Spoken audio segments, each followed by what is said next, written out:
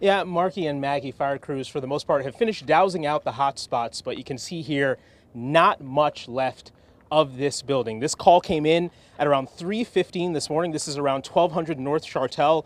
We're told a caller heard the a small explosion prior to the fire.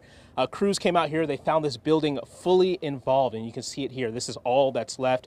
No cars are in the parking lot, no signs of anyone inside. They're saying that there are no word of any injuries right now, which is good news.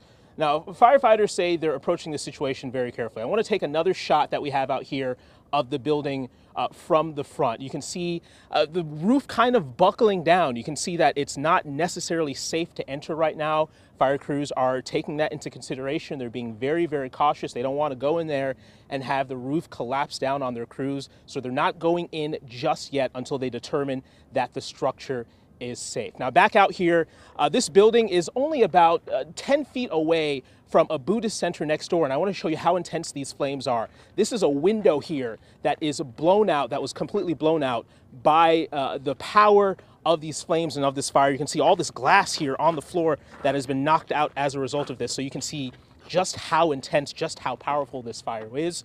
The investigation out here is continuing. Fire crews are still on scene. As soon as we find out more information about what exactly happened out here, we'll bring that to you. But for now, we're live this morning. Jason Hackett, KOCO 5 News.